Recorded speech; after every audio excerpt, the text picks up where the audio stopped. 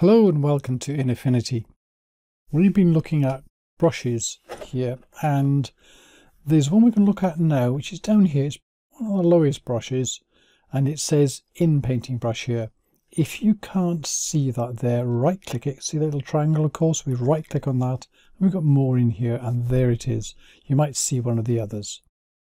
So we click on that. And this is a brush. It's got the usual thing brushes have got. It's got width, opacity and hardness, and we don't worry about all the other things for now. And what we can do is we can come down to something like this. I can use left and right square bracket to do this. Hardness of 56%, which is just approximately halfway, is about right for a lot of things. And then I paint over this guy here, and so I'm overlapping, always making sure that it's completely covered. Then when I let go, we wait for the magic, and the power is gone. Isn't that amazing? And I can paint over this one here and see if we can get rid of all these people. And a tip with this is you do a bit at a time. Often you try to do a lot and you confuse it, because basically it's going to look around it and see what can I replace it with. This one's a bit tricky because he's connected to this chap down here.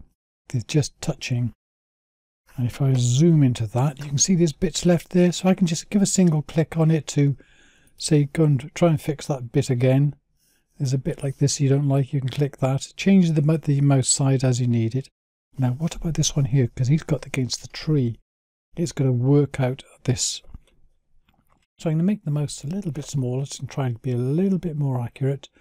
Always overlapping.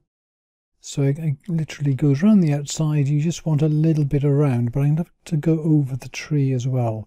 See if it can figure out whether we can get rid of him. So I'll let go of the mouse, and wow, there you go. Look, it's the tree is intact.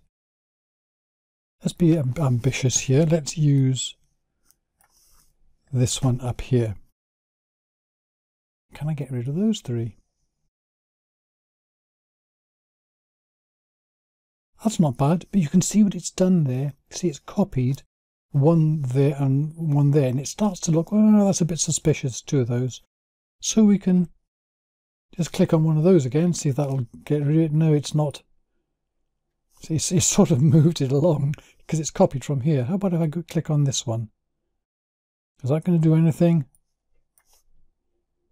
No, it's not working because it's trying to copy from over there. So sometimes it works, sometimes it doesn't.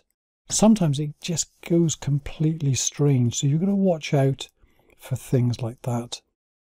So maybe if I try painting a bit more here, sometimes adding a bit more to it, it works. No, look at that, it's just duplicated that again. So Control Z to undo. But there you go, that's the basic principle. When it's got space around it, it can work out. You can just try to read its mind and it can do something. But sometimes it'll just make a whole mess of things. So get ready to undo it.